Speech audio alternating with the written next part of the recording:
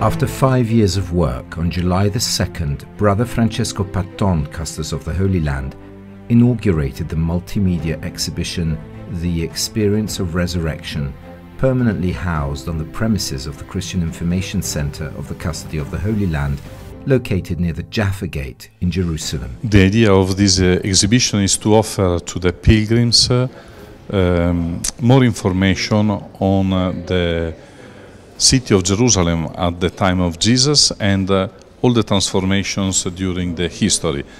And the focus, the particular focus, is on the Basilica of Resurrection.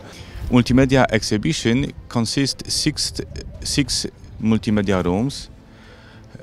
Two of them explain for the pilgrims what's happened until the resurrection of Jesus. Another three explain what's happened after resurrection. And the last room is telling what was of the beginning of this story. That means the replica of the tomb of Jesus. Visitors have the opportunity to hear the explanation in 13 languages. In the first room there is a model of Jerusalem as it was at the time of Jesus. This also makes it possible to get a sense of the location of some places such as the Temple, the seat of Pontius Pilate, the Garden of Olives and Golgotha. The second room, thanks to virtual reality, takes viewers to the Garden of Olives, then to the place where Peter denies Jesus, and finally to Golgotha. Visitors can move around 360 degrees, experiencing an immersion in these places and experiencing the atmosphere of the events.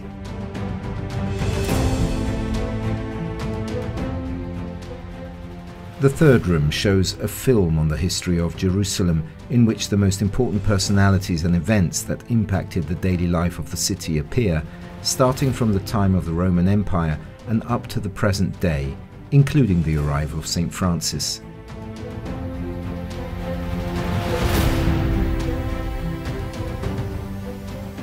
In the fourth room, the history of the Holy Sepulchre is explained through the various stages of demolition and reconstruction. The fifth room explains the status quo which regulates the ownership, use of spaces and prayer times of Christian communities in some holy places.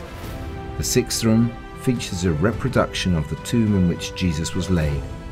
The use of sound effects helps to experience this place. It's very great, it's very fantastic, it's very realistic.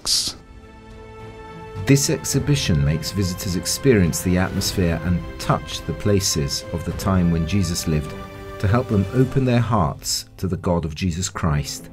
We have to look at the empty tomb, like there were women, like St. Peter and St. John, to become witnesses of Jesus Christ, the risen Lord, who is the Savior of the entire world.